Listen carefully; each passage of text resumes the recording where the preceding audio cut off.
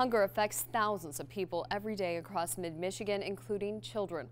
Tonight, a community came together to raise money to fight back. NBC 25's Kyle Mitchell joins us with more on the problem and a program working to help. Kyle. Sadie, when some children go home from school on weekends, their nutrition comes from a backpack. People at tonight's 4th annual backpack fundraiser in Mundy Township say the program is crucial for many local children. Whether it's human nature or we hope it's somewhere else, we do think it's somebody else's problem or it's not affecting our own. Lisa Hagel, the superintendent of Genesee Intermediate Schools, says she sees kids fighting hunger in every local district. Homelessness, poverty, hungry children are your neighbors.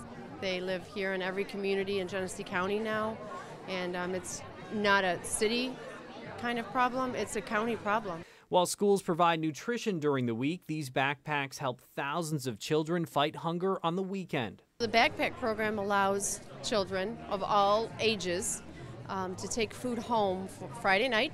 It sustains them Saturday, Sunday, and then over Christmas breaks and Easter breaks. For the hundreds of supporters of the program filling the Grand Ballroom at the Holiday Inn Gateway Center to raise money, there's no question about the need. You have people in the greatest country in the world, 32% of Genesee County, children are below the poverty level. While backpacks alone won't solve the problem, it's helping one student at a time. And tonight's fundraiser hoped to raise $75,000 to help local kids.